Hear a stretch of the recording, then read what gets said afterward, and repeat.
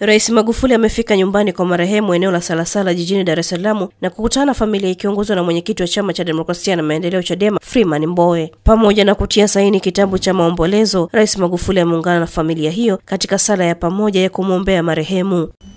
Tunakushukuru katika familia yetu kwa namna ambavyo umetutunza na kutusimamia tangu umauti wa kaka yetu, baba yetu Meja Jenerali Mbowe uliotupata, na ukuu wako umeendelea kushuhudiwa hadi dakika ya sasa.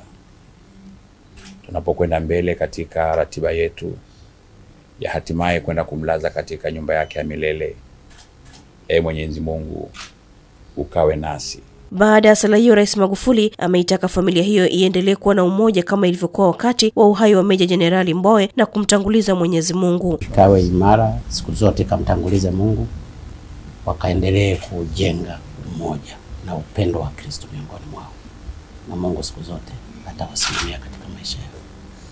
Amen.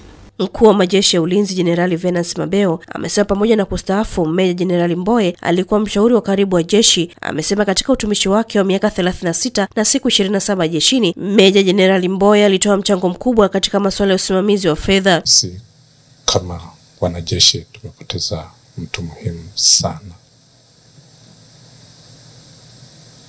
Tuna wajibu kufuata usia wake wa siku zote ambao amekuwa akitupatia. Maono mengi tumeyapokea kutoka kwake. Wajibu mwingine wetu sisi sasa, yeye kama marehemu, ni kumwombea kwa Mwenyezi Mungu.